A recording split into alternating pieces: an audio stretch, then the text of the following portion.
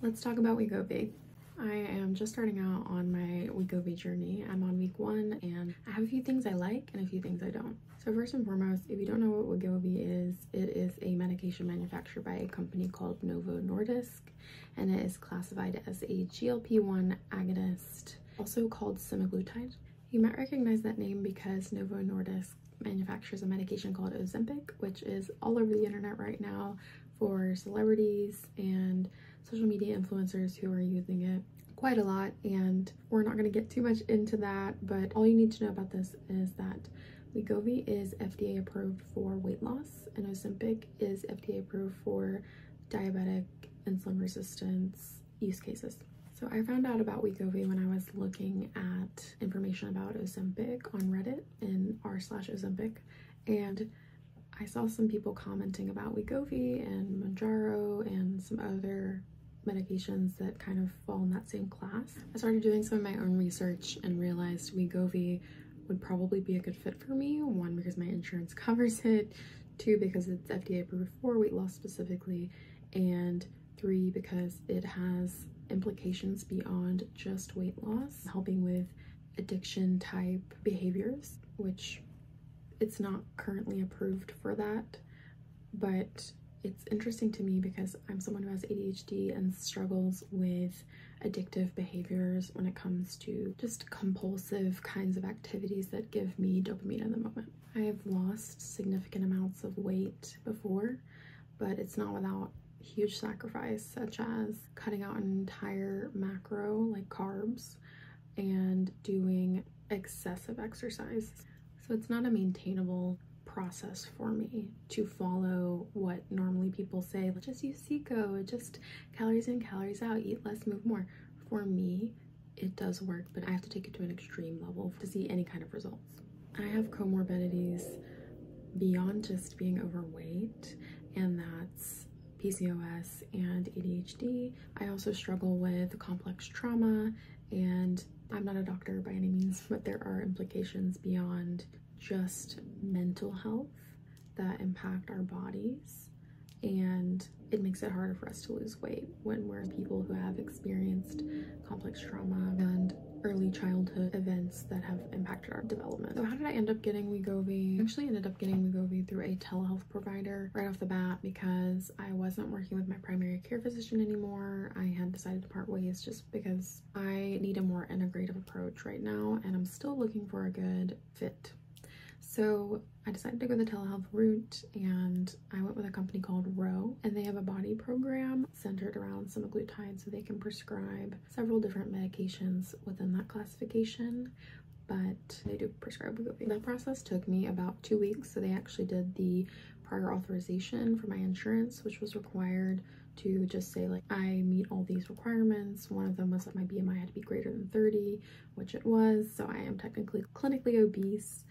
I have also struggled with my weight, and I've tried traditional methods, and there were a few other criteria that I needed to meet.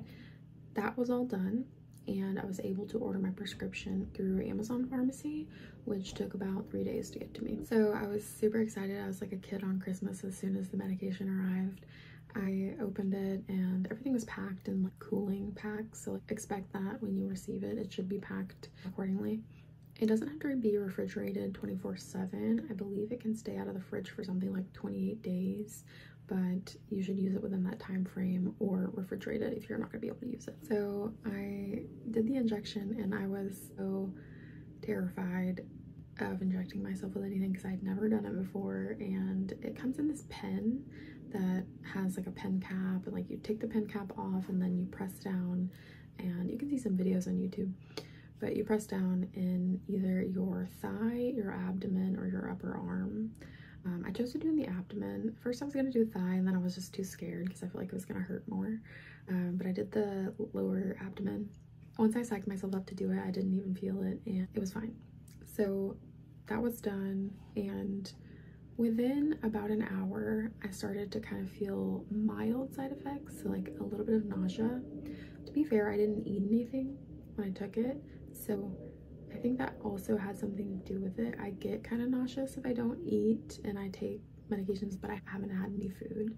So it's just something with me. But beyond that, I wasn't experiencing any extreme nausea or fatigue or any of the side effects that people report. What I did notice on the plus side is at dinner that night.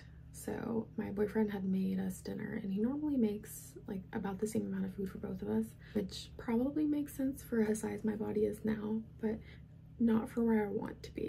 So he made burgers, and he made like 2 of them, and I ate one.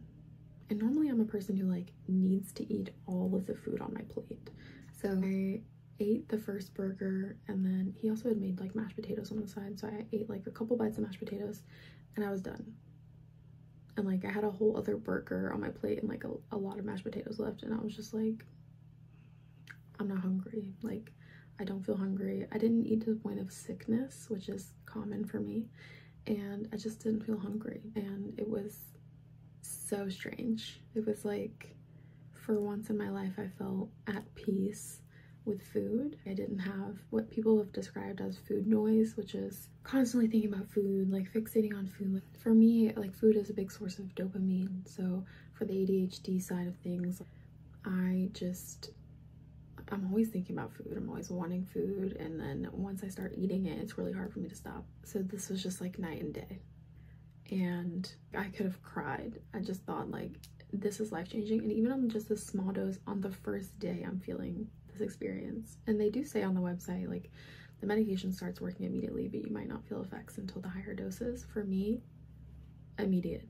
Some people might say, okay, it's a placebo effect, but hey, placebo effect or not, it's working for me. So let's talk about some of the frustrations that I've had and some things that I didn't like throughout this process. The medication itself, I love, I'm happy with. I have nothing negative to say about it right now. That might change as I go on stronger doses, and if I experience side effects, we'll talk about that in future videos. My frustrations are surrounding the pharmacy process and the prescribing process and the shortage around this medication that is currently ongoing. So at the time of making this video, we are in June of 2023, and there is currently a shortage for Wegovy in the lower dosages, which are the 0.25, 0.5, and the 1.0. Now, normally folks start out on the 0.25 and then they move up a dose every 4 weeks. What's happening right now because of the shortage is people are trying to skip doses or double up their doses or do whatever they need to. Some people are taking it to extremes because I understand that. I'm empathetic with that, and I want to preface this by saying, like, do what you need to do. But some people are going even to the point of reaching out to compound pharmacies, which will make this prescription. It's just not the manufacturer, it's just an independent pharmacy that will make this prescription. They might add something to it to make it like not quite intellectual property legal implications, and then people are injecting themselves with this compounded medication. And if you choose to go that route, I'm not here to say that's a good idea or not. For me, I prefer to go the directly from the manufacturer, prescribed by a doctor. And I mean, compounded ones have to be prescribed by a doctor too, but just being overseen by a doctor is important to me. But the frustration, obviously, it's hard to get that medication right now. The only reason I was able to get it was because Amazon had it, and I've seen so many posts about it on Reddit, on different forms of social media, just folks talking about it being really difficult to get. I originally had tried to go through Walgreens, and it was a whole mess, so don't recommend Walgreens. Sorry to Walgreens, but y'all need to get it together because it was a mess. I had to order it, and they said they didn't have it, and then they said they were gonna order it, but they didn't tell me they were gonna order it, and then I had to go in person to find out that yes, they had ordered it, but they didn't have an estimate for when it would be delivered, and then a mess. So I actually had them cancel the order so that I could transfer it to Amazon and that my insurance would cover it. I don't recommend going with Walgreens. I've heard some people have had luck with Costco if you're going to go the traditional pharmacy route. Otherwise, I definitely recommend Amazon Pharmacy. Another thing was trying to find doctors who are knowledgeable about semaglutide, having to go through the telehealth route.